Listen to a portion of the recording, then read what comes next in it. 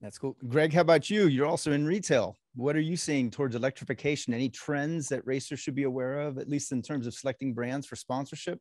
Any anything on the horizon that looks better for EVs?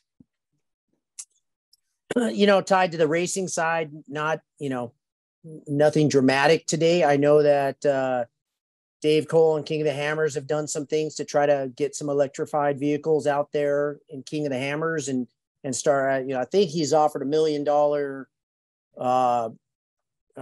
award or reward for the win. If someone can win with an electric car at King of the Hammers.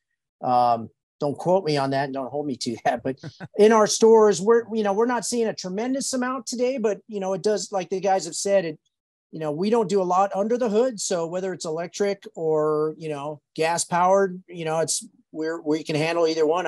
We built some F-150 Ford Lightnings recently, and we've seen some Rivians accessorized as well. So we take them all. We love them all. And having said that, I just got my new Raptor R, and I love to fire that thing up every day and listen to that V8 power. So, my lean is still that way, but we'll see where it goes. And like I said, I think that it's it's going to trend that way, and but over time, and yeah, it's coming, but slowly.